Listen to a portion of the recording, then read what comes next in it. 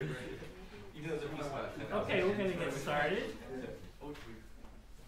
So, it's more than a pleasure for me to introduce Matt Wright again to those of you who have been around, and we've had you here and you've spoken before.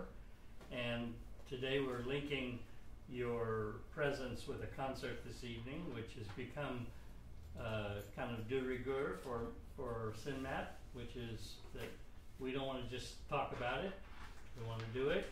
And our laboratory is a stage, and there's your laboratory. Yeah. So everything you do and everything I talk about is very easy for me because I know a lot about your history, and you have been more than anything one of the great collaborators that I know through all time, and you have supported Ed Campion's work on any number of major points that go all the way back to practice, to tempo curving, to Karai, to there's at least one more big project. Me in Monka, we went to Nice. Art is field. Art is Phil. Field. Patrick. And we went on tour to Pittsburgh. From Carnegie Hall to Pittsburgh, Pennsylvania. Pittsburgh, Pennsylvania, years ago with the orchestra. And then don't forget our art wall business. Wait a minute. Art wall. Where did that come in? Where was also in New York? Oh my gosh. That one I completely blanked out. Yeah, the art wall that never was in a certain way. Yeah, and that was with Myra Sound. That was a huge project at 14th and Union Square. Involved a tremendous installation of a speaker. Oh my gosh. That we were asked to turn down immediately and never turned back up. They basically just pulled the plug on it. So that's why I don't remember it. Yeah. It never happened. Any case, thank you so much for those years, Matt. And I hope that you find me always appreciative of the work that you've contributed. And we kind of grew up together. I came here in '96, and you were before that, but you really were just getting into the seat as the systems designer here at the Center for New Music and Audio Technologies at that time. We sat down many a day in that room down below and figured out strategies for max patches that still exist and are still used. So that's kind of an amazing thing, really, because the technology still works. And it took a little effort, but these things still function mostly. Matt Wright describes himself in this way. He says, I'm a composer, I'm a computer music researcher, improvising composer performer, musical ensemble leader, media systems designer, and since 2015, the technical director of CCRMA at Stanford. So the my and the I's, that's him speaking. My research interests include interactive systems, musical rhythm, new interfaces for musical expression, sound synthesis, sonification and visualization, interactive audiovisual systems design, musical networking, sound in space, and computational ethnomusicology, which is huge these days, by the way. I started my career as the music systems designer at UC Berkeley's Center for New Music and Audio Technologies from 1993 to 2008, where I was known for developing and promoting the sound description interchange format, SDIF, and open sound control standards, as well as work with real-time mapping of musical gesture to sound synthesis. I received my PhD from CCRMA's Computer-Based Music Theory and Acoustics program in March 2008, and my dissertation research involved perceptual attack time, the time that a sound is perceived as a rhythmic event, which in general is not the same as the sound's onset. We know that now, thanks to you. After my PhD, I then spent 1 year as a visiting research fellow at the University of Victoria on the theme of computational ethnomusicology. From 2009 to 2015, I was the research director at UC Santa Barbara's Center for Research in Electronic Art and Technology as principal development engineer for the Allosphere. Has anybody ever been to the Allosphere? Still going. I talked to Kuchera, you know, she's up there turning it on. A 3-story full surround immersive audio-visual instrument for scientific and artistic research. I'm going to close it up. As a musician, I play a variety of traditional plucked flutes, Afro-Brazilian percussion, and computer-based instruments of my own design, in both traditional music context and experimental new works. At UCSB, I founded and directed the Afro-Brazilian Ensemble and the Create Ensemble. I have a continuous online course, Programming Max. Is that still going? Well done. I don't even need to be alive. It's a small set of things that Matthew Wright does. Structuring interactive software for digital arts, teaching interactive audiovisual programming in Max MSP and Jitter via Cadenza. So, Matthew Wright, great to have you. Thank you so much. So yeah, very kind and generous introduction. I'll be focusing on the computer-based musical instruments and on the experimental new works to the last sentence of what Ed just read. So basically, I'm going to give you just like a show and tell of all my stuff for the concert. I'll start with a story. David Wessel, he told me this story in the 90s. I think it happened in the late 80s. He had traveled to New York to some prestigious venue and had like horrible problem with his luggage, and his equipment had gotten knocked around, and things had gotten unplugged, and it had come apart, and he wasn't even sure it worked. And he got to the place like just in time for the pre-concert talk, and so he's like plugging the sample cell cards back into his PCI slots and putting it together. And so he just kind of goes through feature by feature of his entire concert setup. And afterwards, a composer colleague of his said, "You should never do that. You should never show people, you know, how the sausage is made. You should just talk about the abstract ideas of your art." And you know, this person didn't know that like David had to make sure that it all worked to even be able to do the concert. That's the punchline of the story. But I'm just gonna like tip my hand anyway. So I conceive of myself both as like an artist, musician, composer, improviser. I know a person who would just like come and do a concert, and you'd be like, "Oh wow, cool music. Thanks for the concert." But also, I conceive of myself as an educator. You know, not only do I have this recorded class where you can learn Max, you know, just like the nuts and bolts of programming Max, which I assume that many of you raise your hand if you've ever used Max Patch before. Like the majority, almost everyone in the room. Okay, so most of what I'm going to show is the actual patches and how all this stuff is connected to them. But to set this frame, I'm going to go back to some, as you can see, very, very old PowerPoint slides. Like that T-shirt she like has on, which is the original CNMAT T-shirt. This is the first one that had the URL. Okay, I actually have like a pre-URL CNMAT T-shirt that's got even more holes in it. So this is going back. So I wrote these in the early 2000s. And so I'm going to just kind of like put them out there as just like a frame for evaluating digital musical instruments. So these are just the names of all the things, but I have a slide for each one. So this is one of the ideas that got some of the most traction from David Wessel's in my 9 paper from 2001, the low floor, high ceiling. Or we put it like initial ease of use coupled with a potential to develop long-term virtuosity, something like that. So on the left, an example of a low floor, low ceiling instrument that anybody can immediately get a somewhat satisfying result, just with whatever their abilities are. On the right, a high floor, high ceiling instrument that at first is going to sound horrible unless a miracle occurs, but it rewards decades of practice. So this question of, it's very easy to just like, here's a, oh no, it stopped, why? Oh no, here's a, it stopped working. There it is.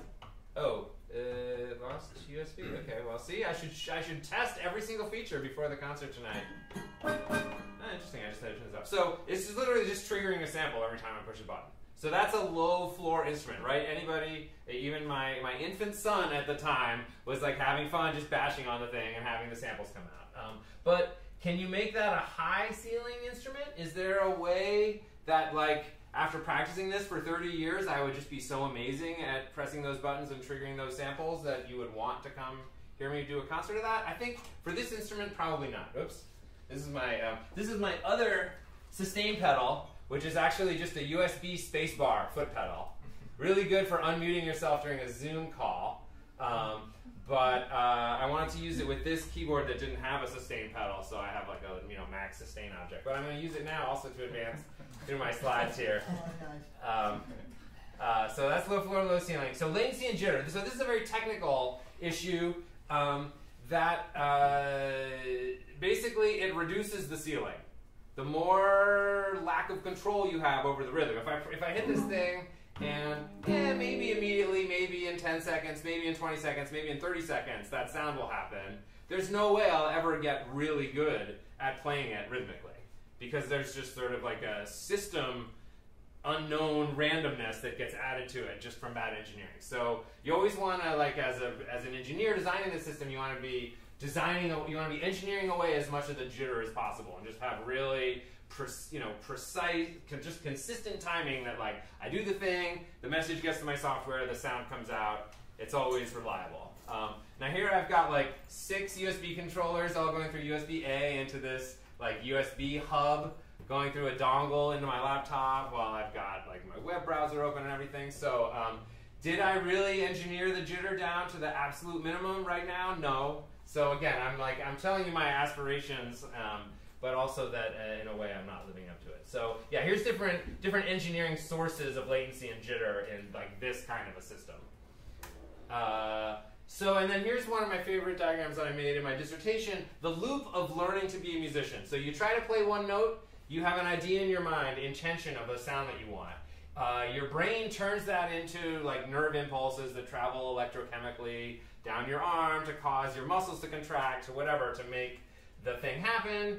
The instrument produces a sound, it comes back to your ear, you perceive it, and then this equal question mark is like some part of your brain asking, is that what I was trying to do? Is that the sound I wanted to make? Was that the pitch that I wanted? Etc., etc. And if you repeat this, hundreds of thousands of times, that's how you become a musician. And in particular, the latency of the instrument is part of this loop. So there's plenty of latency in the like nerve impulses from your brain contracting your muscles to get the thing to happen, and your brain just anticipates that. If you're trying to spear the fish, you've learned over a lifetime how much before the moment that you want the spear to be right there, you have to start engaging those muscles. So if you are a church organist or an alpenhorn player, your instrument has a lot of latency, but it's a fixed latency. It's always going to be the same amount. You just learn to adjust. You just anticipate. You play that much in advance. Interesting about playing online and like jack trip and latency. You could talk about that whole thing of like how do you do a distributed musical performance and how do you learn to anticipate that kind of latency. But my point of all this is just that actually latency is not that bad if it's consistent. It's really the jitter that reduces the ceiling on that instrument. That just guarantees you'll never be able to control the timing of what comes out. Okay, next, desiderata, a thing that one would desire, accuracy. So here's like a whole bunch of USB MIDI controllers, but here's my example of a really accurate sensor, this nice 2002 Wacom and 202 tablet. And this is a very good sensor because it has about 1,000 points per inch of position sensing. So this is 0. This is, whatever, 32,000 or some hugely high number. And so, very small motion, less than 1/128th of the width of this thing is giving me a difference. And so what is this doing? I'll tell you in a little bit later. But point is, this particular Wacom tablet is a very accurate sensor. Precision and reproducibility, again, this is like an engineering concern of the design of the instrument.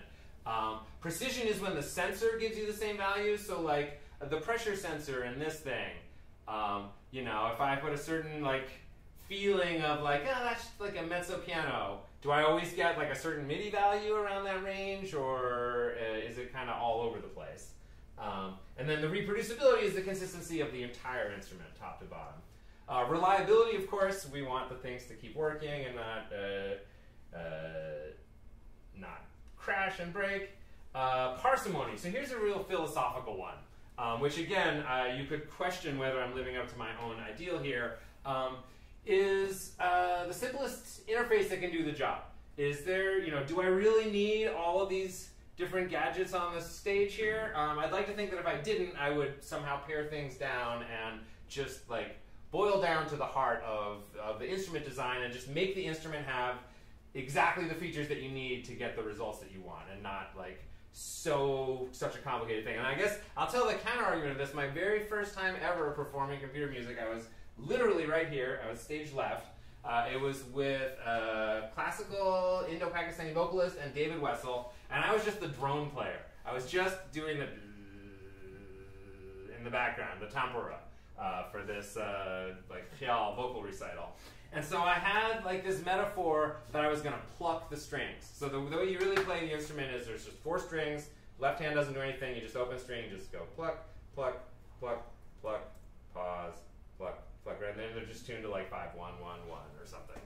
So you're just making a drum. That's the whole thing. You don't pay attention to the person. They're just sitting there to accompany. It's not a virtuoso role. It's not a. It's like the honor. Like the honor is like the student gets to accompany the master to play the tempura. So here I am, the student accompanying the masters playing the tempura. But the instrument that I've made, I just have like a little bit of timbral control. So I have like a virtual pluck.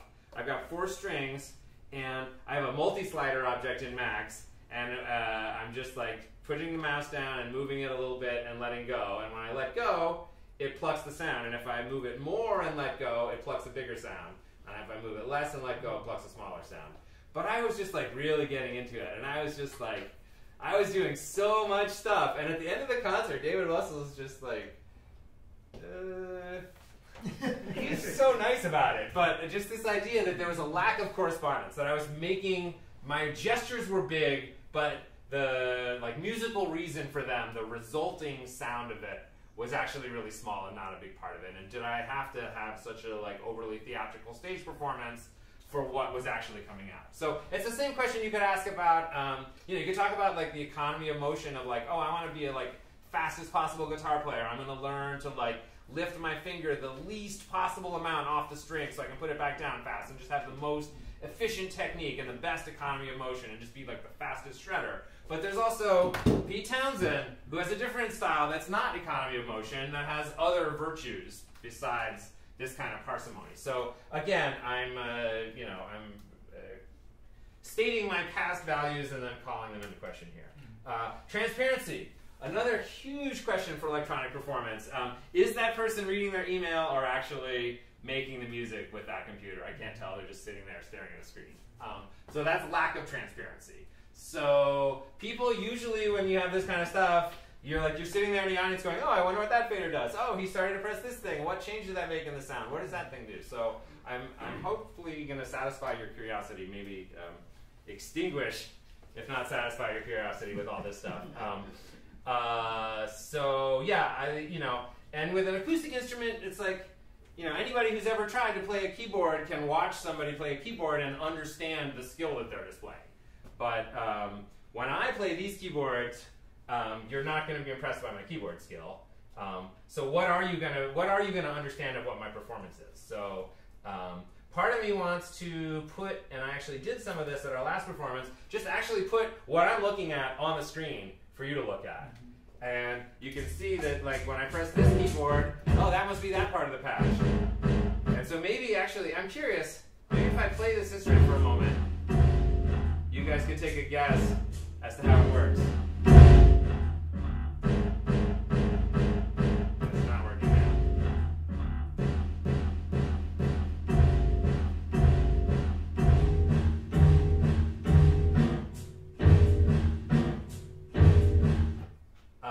So I'll just tell you what this one is. I think that's it for my slides anyway. Am I done with all these? Yeah. So that's the last of my desiderata. So I will, in the sake of transparency, I'll explain, maybe I'll just work my way from left to right across here. So so I've always been interested in looping with sort of a love-hate relationship, that it's such an effective way to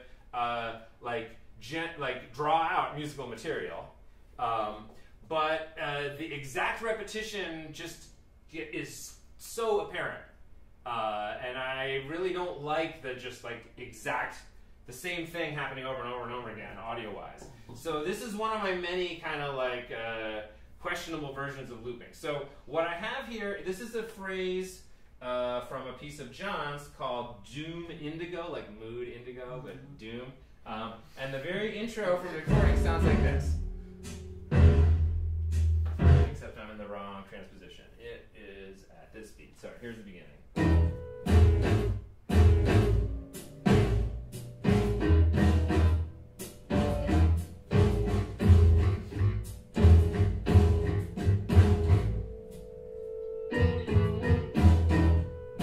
So that's just the beginning of the recording. In fact, I think I might even have, since you guys are composers, I could show you somewhere. That's a great invoice. Yeah. What's that? Great invoice. I love it. Oh yeah, that is such a good product.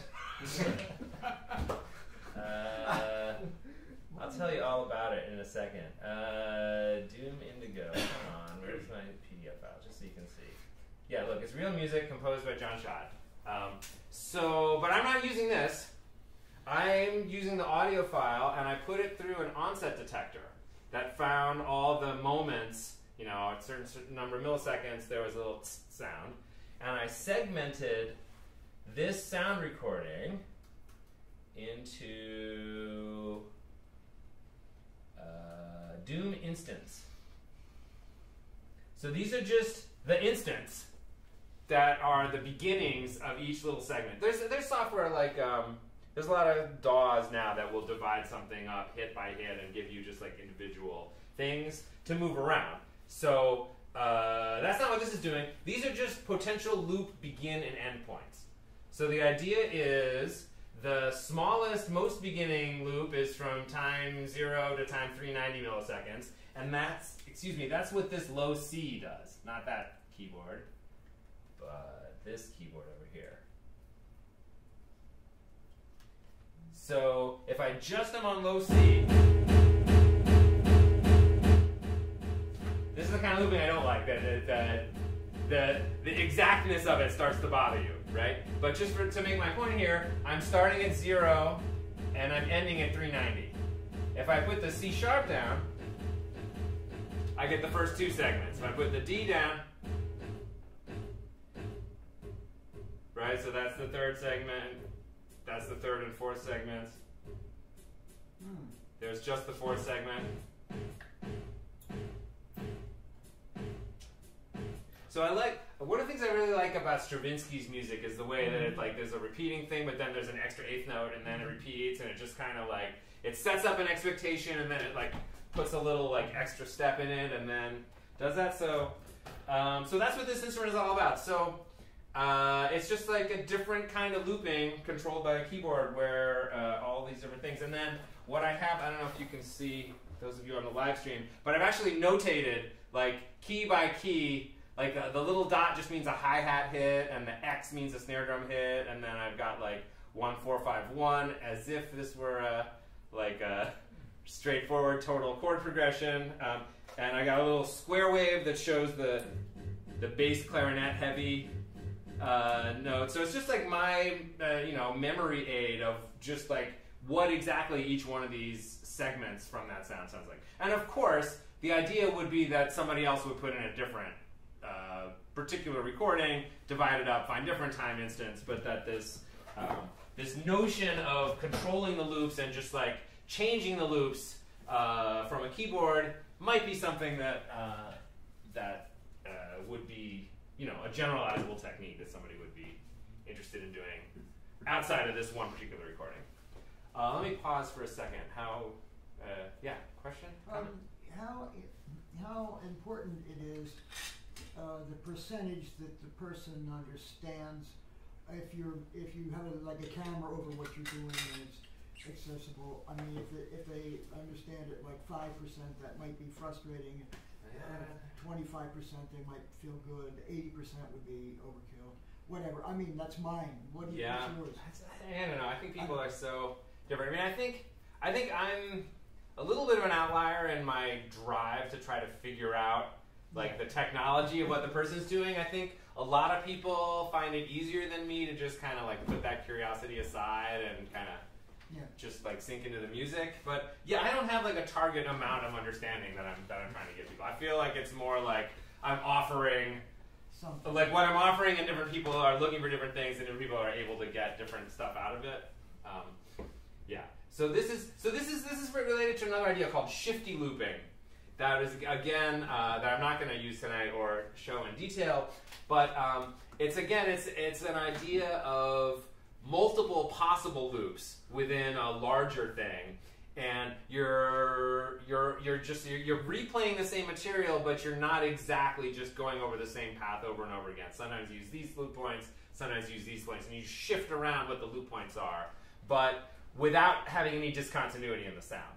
So if you look here at the error message, so like if I'm in this, so you can see where the loop points are, but you can also see where the cursor is. So if I suddenly say, no, be here now, it actually couldn't, because it wasn't, the new loop points still have to span the current playback position. So there's a lot of actually tricky stuff in here to make it just always be smooth.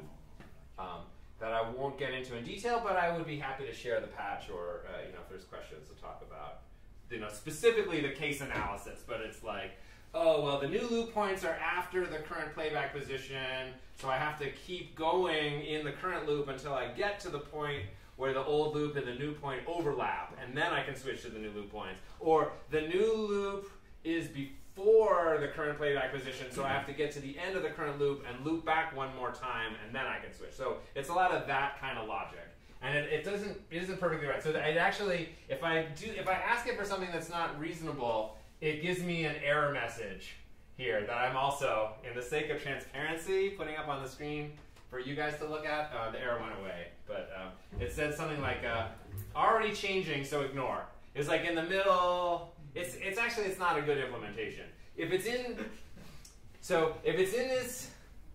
this state where it has old loop points, it wants to go to the new loop points, but it has to wait until it like basically finishes the current loop or gets to the right point in the current loop. If it's like, okay, I'm gonna switch loop points as soon as I get there, and then you switch them again while it's in the middle of that, it's not robust to like multiple overlapping requests. And what it should do is just always just try to do the most recent request, but instead it has this like, oh, I'm not listening, I still have to wait 2 more seconds until I'm ready for the next one, and then that causes these other problems if I have this kind of peripatetic performance style. So that's something. So part of me wants to like really debug that and get it all like rock solid, and then feel like I should offer it to the world somehow. That's a big kind of question underlying all of this, is like, how am I going to share this stuff with the world? Should I make a Max package? Should I make like more online lectures where I explain how they all work? I wonder what means of sharing this would be valuable to people and worth the effort. So that's Doom Grooves. This keyboard, and then the other stuff with these faders are just like an overall volume. Main gain. We're not allowed to say master volume anymore because of the unfortunate history of systemic racism in the U.S. Seriously, so I find myself, just doing that work over and over again, being tempted to not call it a different kind of volume.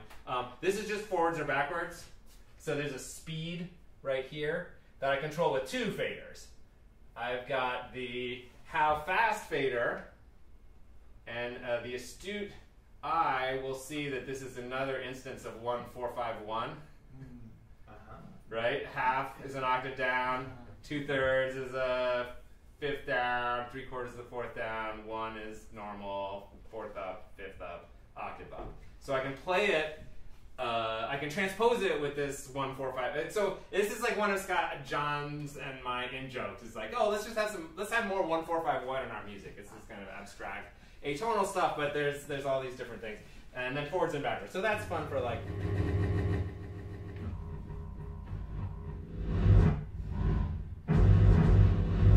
Right, just going back and forth in time, forwards and backwards, sample playback. There's nothing too exciting there. So there's one instrument down. 1, 2, 3, 4, 5, 6 to go. So I'm just going to keep going here, but I'm happy to take questions, etc. Yeah. Have you generalized the Doom Groove's layout for other types of samples, or right now it's all thought of and learned with that in mind? I mean, I as a performer, for tonight, I have this somewhat learned. Sure. But the idea is that there's nothing about the technique that relies on that sample. So the idea would be that you would put in your own sample that could be chopped into hits, and you could loop it with all this stuff. But I mean, obviously, these exact scribbles on the tape on the keys here are specific to that. But there's nothing about the algorithm that's relying on any musical properties of that excerpt or anything. Okay, so here's I'll do my other keyboard one. So this one is called single octave per pitch class, and it's another 1451 joke. This is what we. So if I draw your attention to this part of the screen. So the idea, it's kind of like in jazz. It's like the chord is there even if no one's playing it. And so the current chord is 1, or with this fader I can bring it to 4 or to 5. So it's kind of like a somewhat E minor-esque thing, and it has most pitch classes in it. So the idea is that I'm going to play. Oh, it's not catching it. Why did you stop?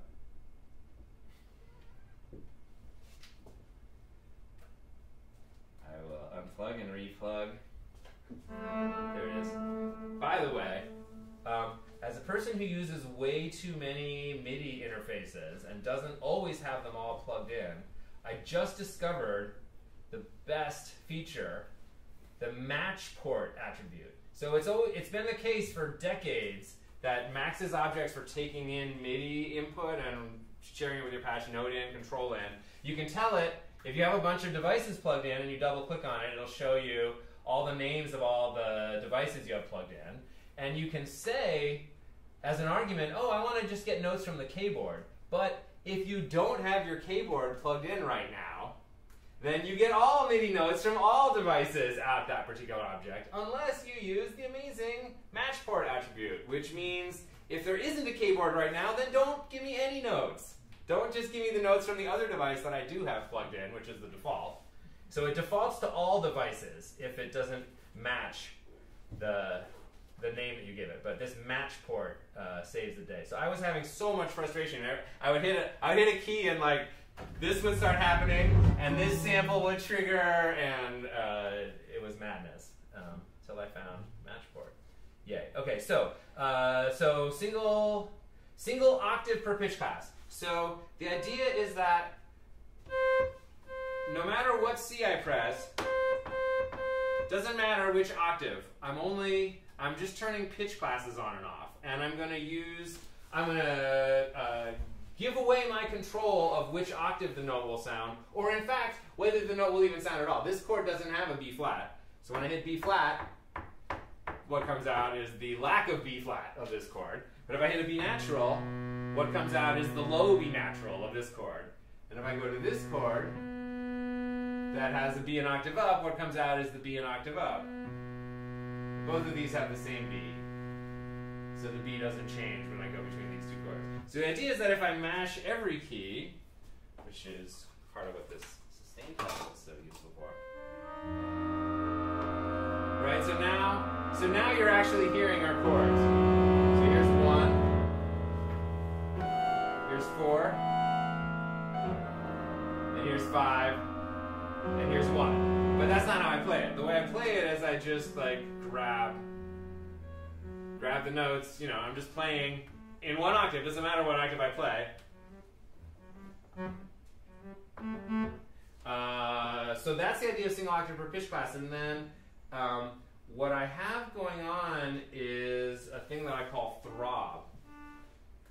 So this is a D. It has a certain frequency, and some number of octaves below that note, like 5, 6, 7, some number of octaves, there's a number box somewhere that gives you this number, is the amplitude envelope.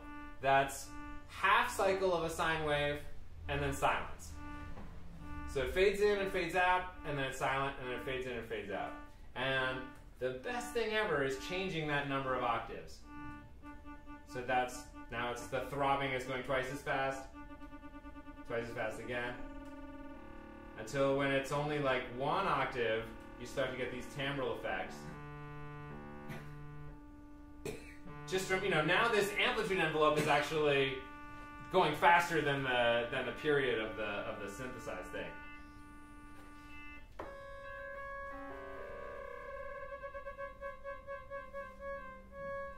So when it's slow enough, you actually get, so if I'm doing like, here's my E and B. A little faster. So you're getting that like 2 against 3. Unfortunately, this is equal tempered, so it's not an exact 2 against 3, but it's the equal tempered approximation of that. So the rhythmic, I'm not the first person to like want to transpose pitch relations down to rhythm relations, understandable. But having it on a fader like this and holding this chord, I'm quite fond of the kind of sounds I can get with this. Another thing I do is I put each note in its own speaker. So that's sort of the key to my. So yeah, this is kind of a ridiculous way to do it. I mean, there's smarter ways to do this procedurally, but I just have 24 instances of the throb object, which is one version of that. I'm actually using the like MIDI poly object to turn my, it's doing voice assignment, but I've just manually routed each one of these polyphonic voices to a specific loudspeaker. So that like the first note is coming out speaker 1, and the second note is coming out speaker 2, and the third note is coming out speaker 3, and it just kind of naturally, like the bigger the chord is, the more enveloping it is.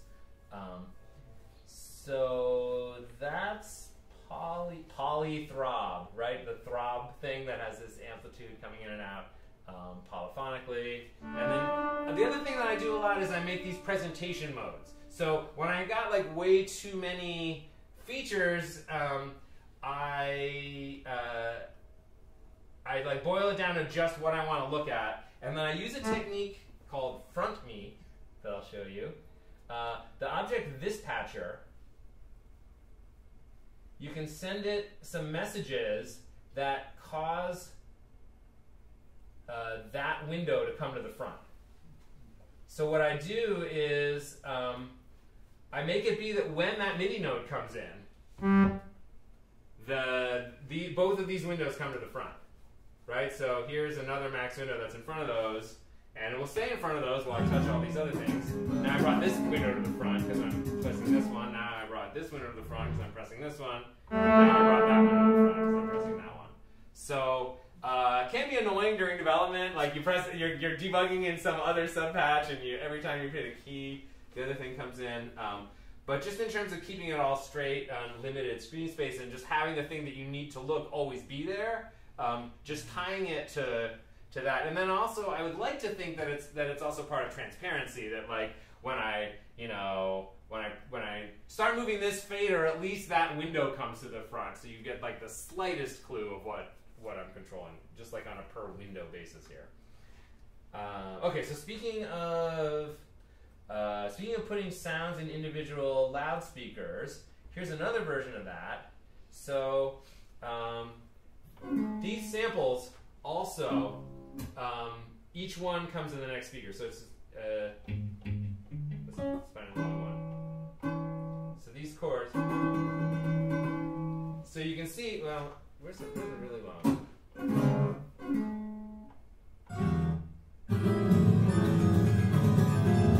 So I can't even hit that key fast enough to like use up all 8 voices of polyphony, but with these really long ones, these go forever.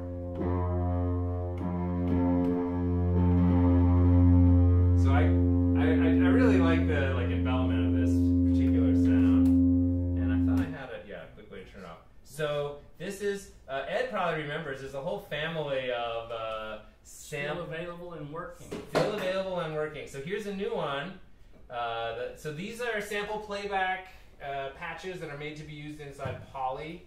They use the .voi for like one voice inside your Poly object. So this goes way back. T means able to be transposed. NL means no looping. And then this My Speaker tag in the name means that right here, this Poly tells you which particular voice this one is. And I've got an argument. Oh, I should change this because I'm not in a 24 channel sound system anymore. So I'm only in a 16 channel sound system. So voice 17 should go back to talking to output 1, voice 18 should go to 2, whatever. So I have an argument that's the true number of speakers. And then here, if I make it a smaller number, it'll be more obvious. If I make this number 4, then the first one comes out speaker 1, second one comes out speaker 2, speaker number 3, number 4, and then back to 1, 2, 3, 4.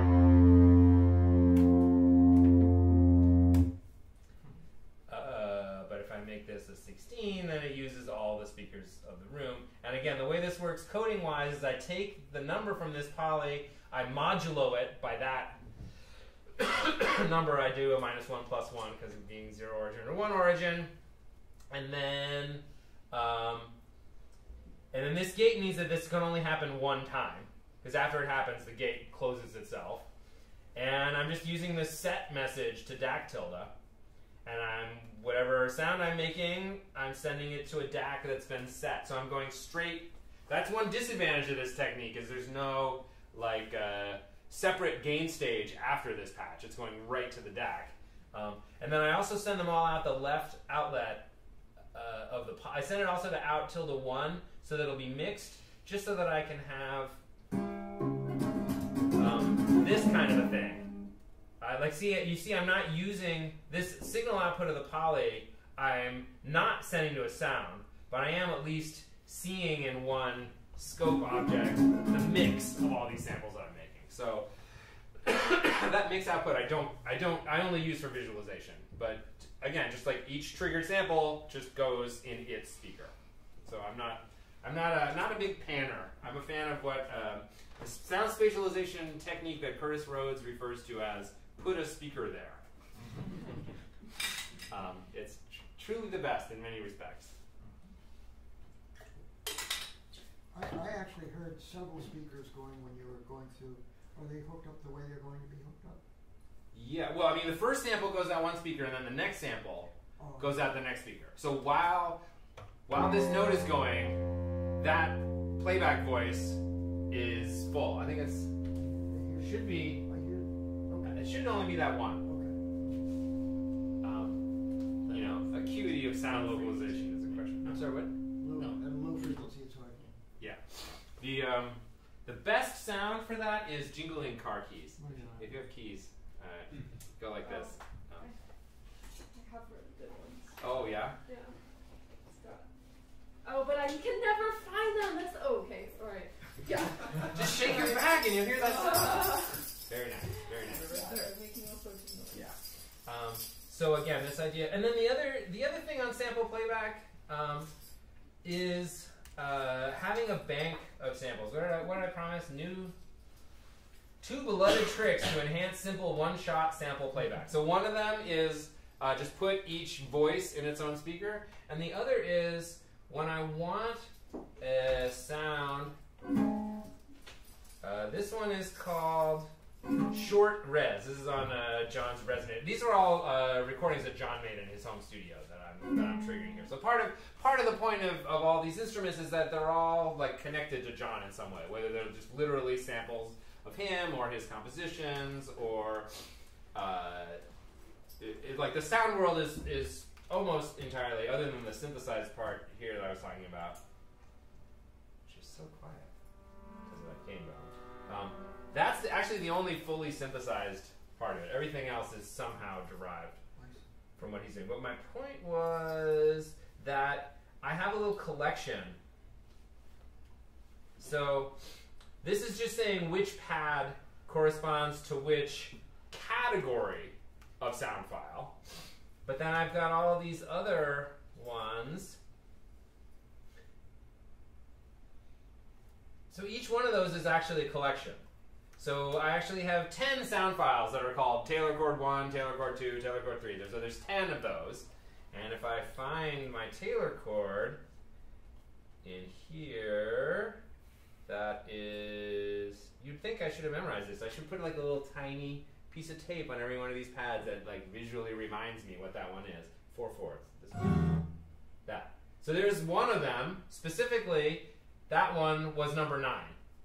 It randomly chose number 9. But if I do it again, it's number 1. That time it was 1 again. And again, like your ear caught the exact repetition of the same sample.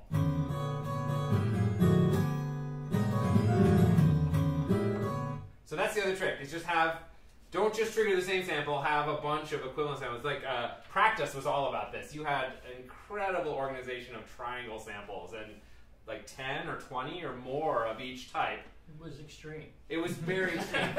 So there are over 2,000 samples. Yeah, over 2,000 samples, just from triangles, right? You think the guitar has a broad sound world? Try the triangle. But yeah, training data, right there. Yeah.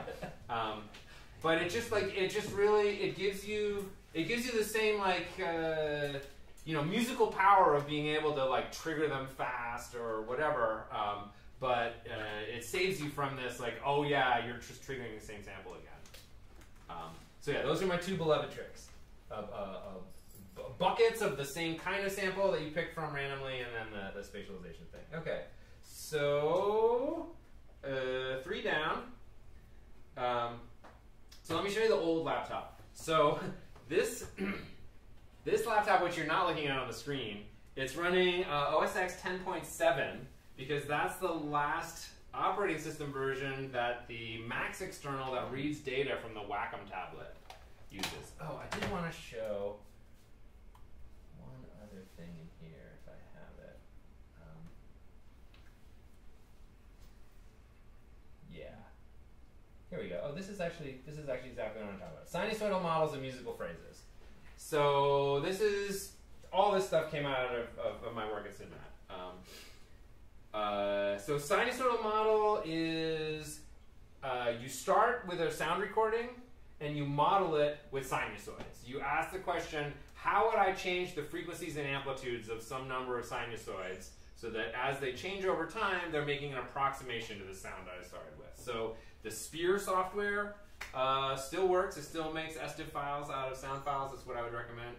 Earcom had a whole tool chain for this as part of their analysis synthesis team. That's what we used to use back in the day. They have a max patch version of its release. Okay, and it does this. It makes an SDIF file out of like whatever sound you put in, and there's a bunch of parameters that, like, really understanding what they do, you need like a PhD in signal processing. But with a little bit of tweaking and some luck, you can get reasonably usable results. So then what you have is a thing that says, well, if you have these, say, 50 sine waves, and they all have these amplitudes and frequencies at this time, and then a few milliseconds later they all have these amplitudes and frequencies, and a few milliseconds later you've got all these envelopes for all these sine waves, and if you play them back you get an approximation to where you started. But among the many things that you can do to modify this, you can resynthesize it. What I'm using is the fact that you can index time any way that you want. So here's a little bit of math, just for the sake of having a little math. One time I wanted to have more math in my PowerPoint slide, so I made this one. So if this means anything to you, that's great. You know what I'm talking about. If otherwise, I don't really want to explain all this. But this is just an additive synthesizer. We're just adding up a bunch of sine waves that have a certain phase at any moment and have a certain amplitude at any moment. And the phase at that moment comes from the history of what the frequency was.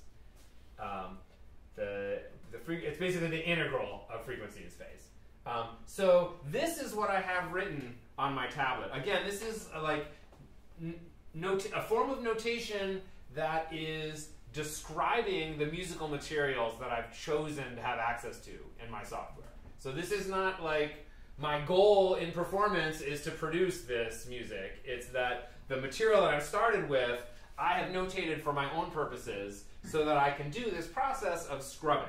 So what I do is, these are half-inch tall regions, and they're just like totally different, separate recordings, different musical phrases. And they're all like 10 or so seconds long, and I have time 0 all the way on the left, and the ending time, whatever it is, you know, if it's a 10-second thing, this is the 10-second mark. And as I move continuously through here, I'm looking up time from the original recording. So here, But it's a model. They're all models. they're all models. Yeah. So I mean, you could do this with a granular type technique, and you could say, well, I'll choose grains from around this point in the sound file, and I'll just like keep triggering them through some So granular. how many frames are in a second of a model? Well, that's one of the many settings that you have to choose when you're like banging your head against the software. But it's typically on the order of like every few milliseconds is the next frame. So a frame of additive synthesis is maybe, let's say, 3 milliseconds long. It depends on the FFT size and the hop size and blah blah blah blah. There's a lot of DSP math to really answer that question, but you know, for our purposes, a few milliseconds, let's say. So is this descriptive or proscriptive? This is descriptive. So I already chose these musical phrases. These particular ones are from a saxophone. And you can see it's just my own personal notation. So this is just like an actual, this is just saying there's a lot of vibrato here. This is a decrescendo. This is a rest, which means that there's still some sound in there, but it's just like weird little quiet sine waves that are like trying to model the noise. These are just like D4, E flat 4. So these are just like pitch names with octaves. These kind of like crosshatch things are where the analysis really did a bad job, and it doesn't sound like the thing at all. It just sounds like weird sine waves just kind of going crazy all through the spectrum, which is, and these are all like different places that are, like have different value of dipping into. So it's not necessarily telling me to avoid that point. It's just warning me that that's what I'm going to get at that So point. this is your ear describing what the analysis did of a certain text. Yeah, I wouldn't say text, but Well, but yeah, a musical phrase. Musical phrase. And where's the musical phrase? That's your invention, or? Well, I mean, the musical phrase. So unfortunately, you know, people have been. I've been like describing this technique for 20 years, and like right from the very first time, people say, "Well, why can't you do the analysis in real time? Why does it have to be with pre-recorded phrase?" And still, the answer is because it takes a lot of tweaking. You don't always just get a perfect SDIF file off the bat, and you just have to. A comedy show here as I try to reassemble the side button on my Wacom pen for the like 50,000th time. So let me show you. So here's a good one. So this is a tune by John called Droll and Morose, and I'll try to play it. Da, da, da, da.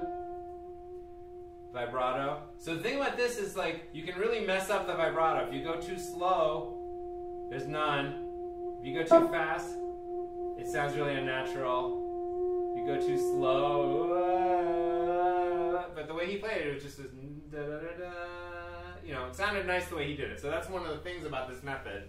You gotta be careful with vibrato. Da, da, da, da, da, da, and then he repeats that. So I got an F written right here because that note's an F. I wanted to know that that's there, and then I just kind of have some squiggles for this trill. Da.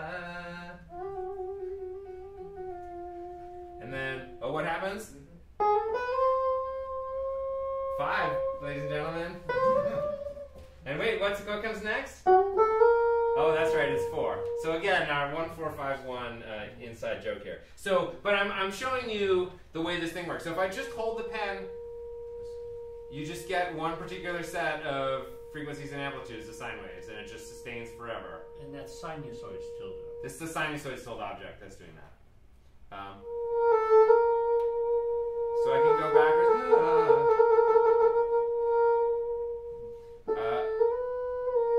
Then the other thing I did, and this was really inspired by a thing that's stylistically very common on a Middle Eastern lute that I play called the oud, where very often you're playing a melody note, but then you throw in a note an octave down. you know, if a note has like 2 count duration, you could play like the octave down on the first count and then the regular octave on the second note. It's just stylistically part of playing the ode. And so I thought, well, why don't I just do that same thing? I'll take whatever spectrum I'm currently sustaining, and all I do is I press this button, and it makes a resonator's tilde model of it, where it sets the decay times just according to frequency in like the usual way, where low ones decay longer. So it sounds like this. I feel like this is not loud enough. This is what I was worrying about before. I'm gonna Stand by. Do you think you can fix that? Yeah, I can. All right, watch this. Okay, so. All right, I'm gonna temporarily fix it by just turning down this amp. But that's the other thing. I put the scrubbing of the guitar in an actual guitar amp, and it kind of takes the edge off in a nice way. Gives it like a little bit of nice tone.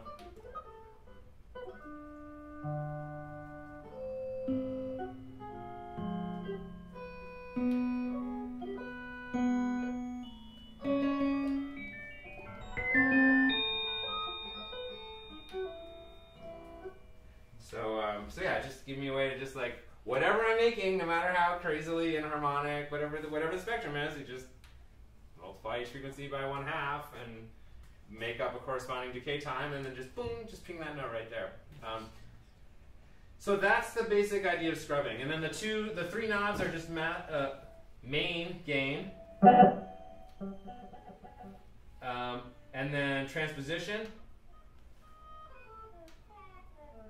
But changing transposition on the knob, it has like a very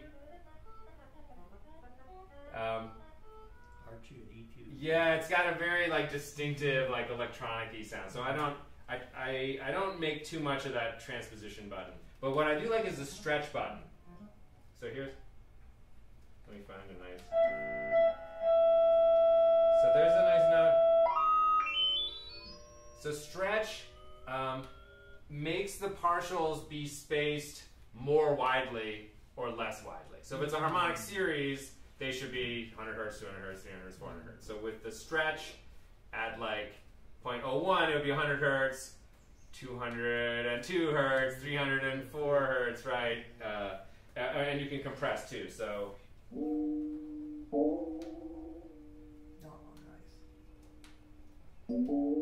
So like now, almost all the overtones are just like right above the fundamental because it's at the minimum value, and then that's the regular original mainly harmonic series. So I really like this sound of like the guitar, but played back with the high partials too high. So it's like it.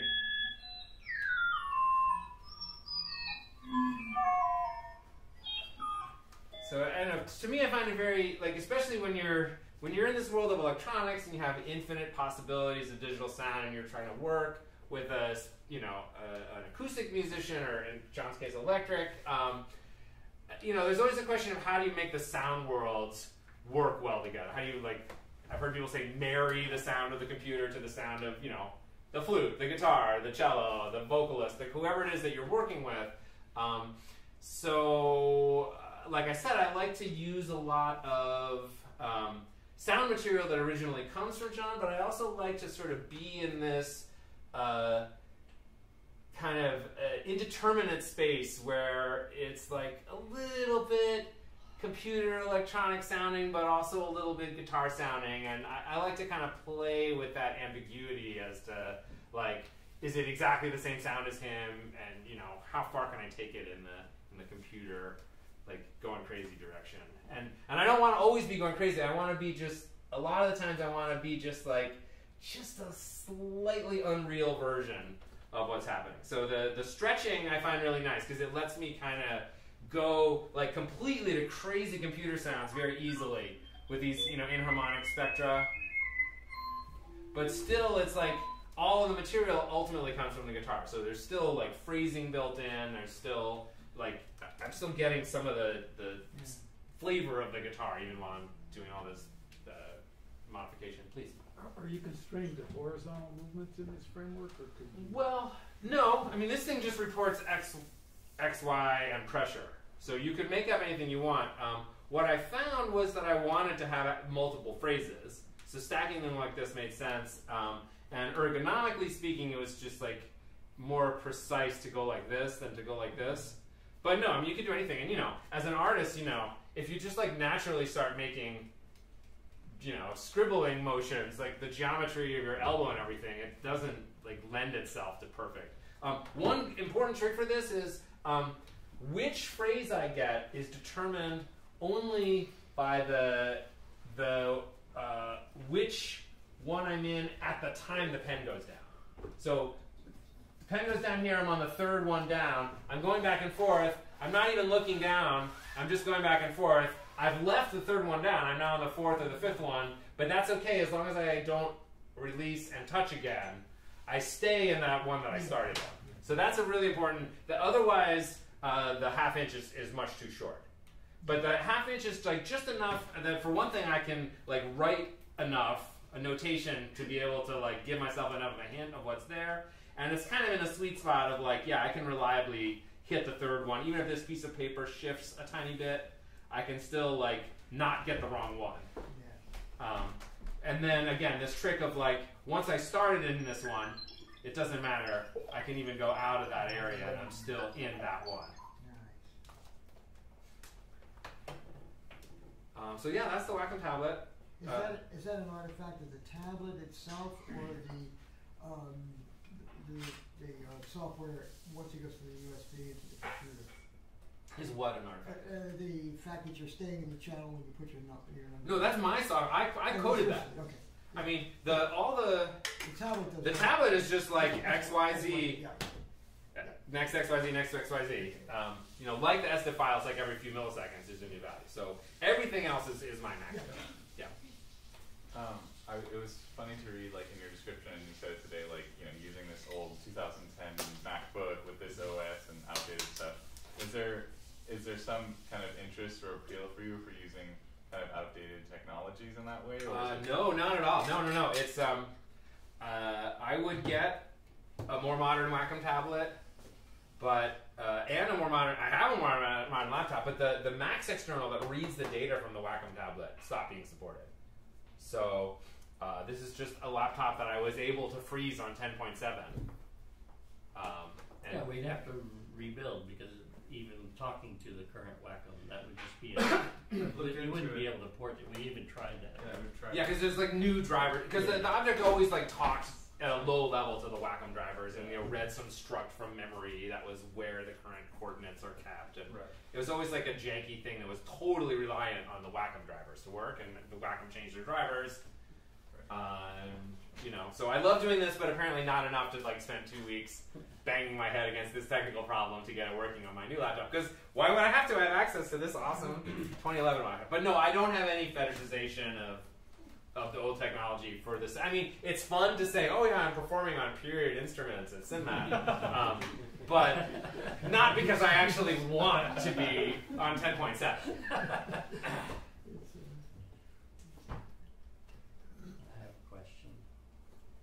So what I heard, what I experienced is that you demonstrated at the beginning that you were drawing on this history even by using an old PowerPoint, showing that these ideas, these memes that came out of CNMAT and David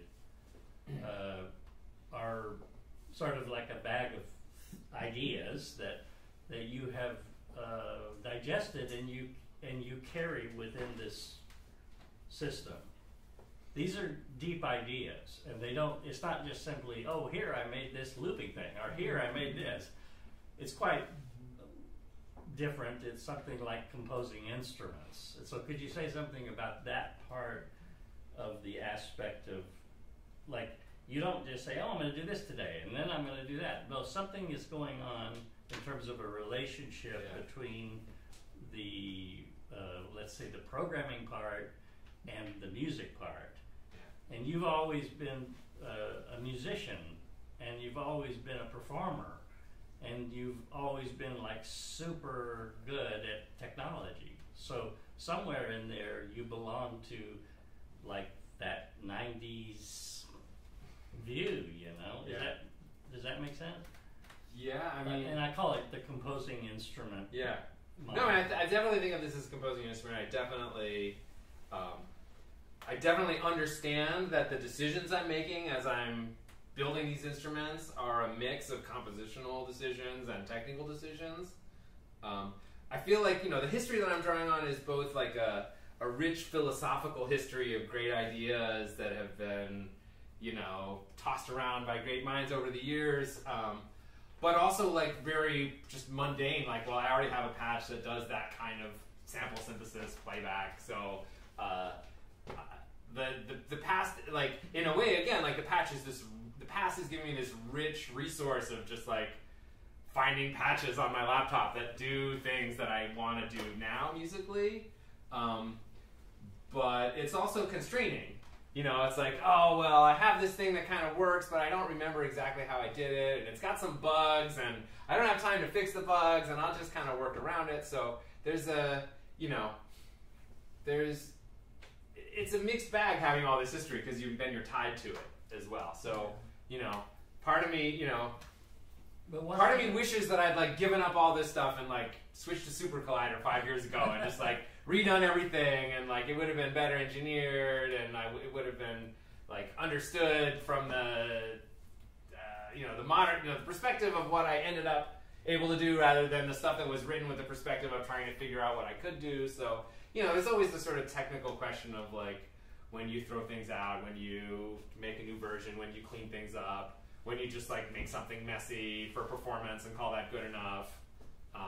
So I don't know, I'm dancing around your question. No, it's not a question, it's a conversation. But the thing is that you're not someone, as the technical director at Karma, you know what's going on. Yeah. So the thing is that, as I say, you're like when you pick up your oud, for example, and you touch that, this influences the way you think. Big time. And this idea of sort of the merger between music making, physical instruments, and this is something that belongs almost to, you know, it's like a thing that is sort of passing in a way, in my mind. Maybe, yeah. I mean, I don't mean to be critical of it. No, it's true. No, I think, you know, it's funny. At the time, we were just like on the vanguard of like, exactly. Like, you know, we were the ones who were like solving the problems with digital musical instruments, and we were going to usher a new era of creativity that was not bound by the limited mindset of the manufacturers of the. And now here I am, like full of MIDI faders and like still talking, still like front and like you know, I'm changing the world here. But you use this important word several times. You said sharing. How will I share this? Yeah. And that's not just sharing the sound or your performance ability, right? That was part of it as well. Yeah. It was about how you communicate, because you're not sharing a patch. You're sharing a set of ideas, right? Well, I mean, well, sometimes I share patches. Waking me up there. That's all I'm saying. Yeah. No, sometimes I share patches, but you know, none of this just like makes sense as a patch. There isn't any like one patch, like even whether it's like this main patch that has all my other patches inside it. Don't quit. Like giving you this patch wouldn't empower you, right? So, like, as a person who wants to, like, I want to share something that's going to actually be of value to you that you're going to be able to use. So I feel like all of this stuff. I mean, I just have this kind of argument all the time. I was on the other side of it. Adrian Freed was really big on not releasing the thing until he was satisfied with it, and he would do something really cool, and everybody would want to use it, and he'd be like, "Sorry, you can't have that thing that I just showed you. That's really cool because." In some indeterminate amount of time, I will personally be satisfied, and then I will choose to release it to the world. So now I used to hate that and argue with him, and you know, beg and plead and cajole to you know, get whatever that thing was that I wanted to like do the next step with.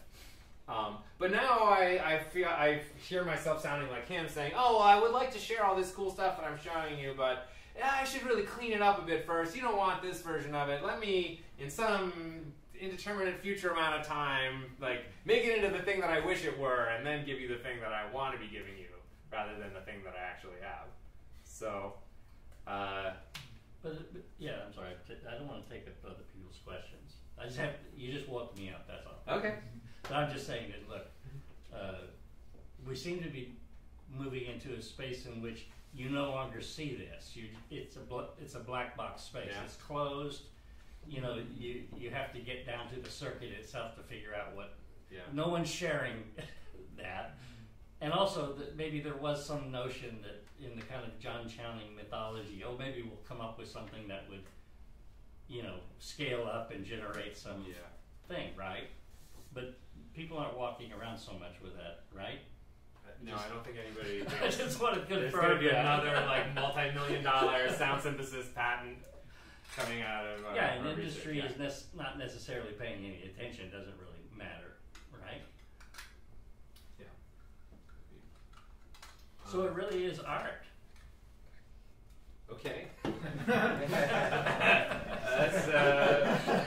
funny criterion, but I'll take it. Suffering. Yeah.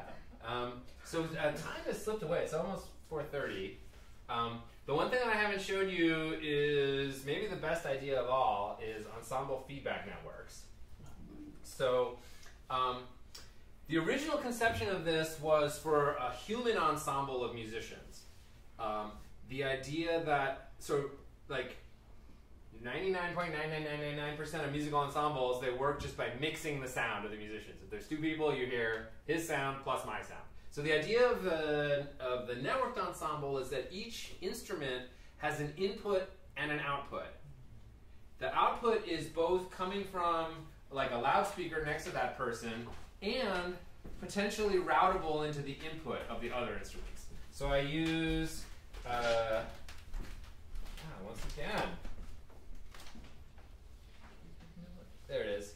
So here, this matrix control object is showing you that the output of instrument 1 is going into the instrument of instrument 2, and the output of 2 is going into 3, the output of 3 is going into 4, and the output of 4 is going into 1. So it just makes a loop. So if I play a sound, it will tend, if the gains are high enough, will tend to just go around.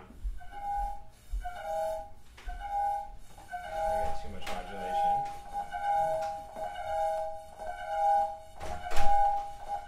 So if I break all the connections, then eventually the sound dies down.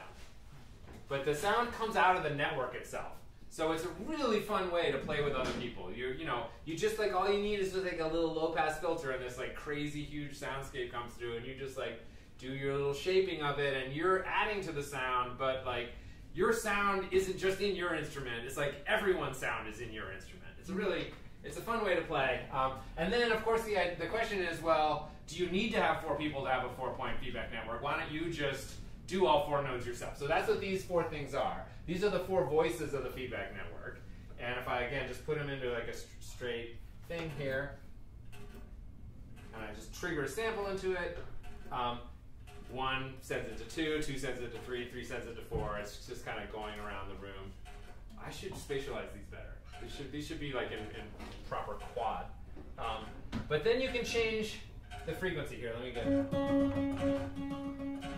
some like tonal stuff into the, oops, keep audio running in max. How did that happen?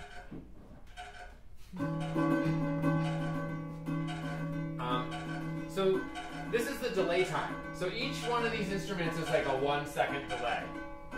So if you change the delay time, then while the delay time is changing, the frequency changes. So I'm going to make the first one's delay time go down.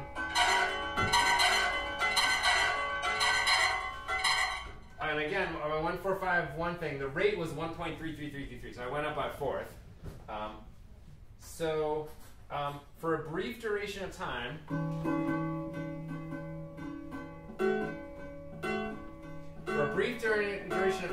the delay time was getting shorter, and so the pitch transposed up.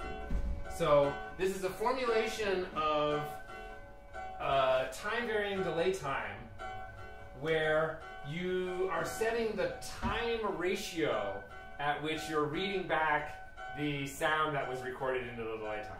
So if I read it back, here, I'll change this one to a low number. So it's transposing down, and the delay time is increasing. So much so, it was decreasing for so long that the went down another fourth, because that sound made it all the way through the network around again. So I can, so it's, the delay time,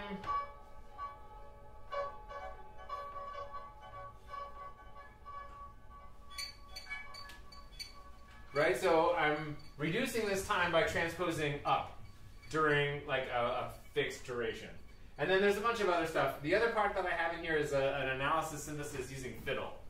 So this whole spectrum is being boiled down to a single value. Oh, look, fiddle's not outputting anything. Yeah, here we go. Fiddle is getting that note. Like a few little glitches. So I can choose to have each of these voices, or all of them. And then of course when it's getting, once the sound, you know, once it's like this kind of a sound circulating in the network, then fiddle does more of this kind of stuff. So, and then all I have to do is break all the connections, and it like gives this like nice kind of gradual fade out. So I love these feedback networks. I love like being in a musical ensemble where, you know, just like bring your flanger, and that can be your instrument, and we'll just plug in your input and your output, or just a mixer, just a gain knob, some crazy granular synthesizer. It kind of like levels the playing field in a way, and it gets you into this group mind where it's not just like, oh, I'm getting bored, I'm just gonna like show my skills and do something on my own. It just becomes this like group sculpting of the sound experience. So yeah, ensemble feedback networks, my final idea for the day. So yeah, one more question. So it sounds like when you change the delay time, you're also changing the time base of that particular channel. Well, so the way I think of it is, tap in is like, think of a tape delay. Yeah. Tap in is like the record head, Yeah. and then there's some amount of tape, Yeah. and then here's the playback head. So it's changing. while you're shortening the delay time, you're reading back faster than the tape was recording. And as you're increasing the delay time, you're reading slower than the tape was recording. Unless you're decreasing it so fast that you're playing it back backwards faster than it was recorded. You can do that too. Right? So basically, as you're changing the delay time, and you can't be any less than the minimum, one signal buffer actually, and you've got some maximum, you know, 10 seconds or however long you allocate it as your delay memory, but within that limit, any change in the delay time will just transpose. Just in the most basic, just like play the sample faster, you know, the most crude form of transposition that transposes the spectrum as well. I thank you all for your time and attention, and I hope you enjoyed tonight's concert.